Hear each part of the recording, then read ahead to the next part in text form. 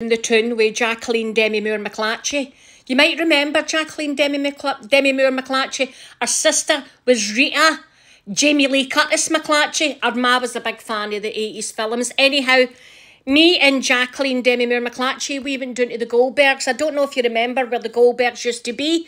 It used to be in the Candle Rigs. It's not there anymore. But her and I went down just for a wee sentimental visit. Now, the Goldbergs, if you remember, it used to have 5 floors of fun. You get your clothes, you can get your dishes, you can get all your shoes, the kids' uniforms, toys, the whole lot. But the Goldbergs used to do a beautiful cream tea.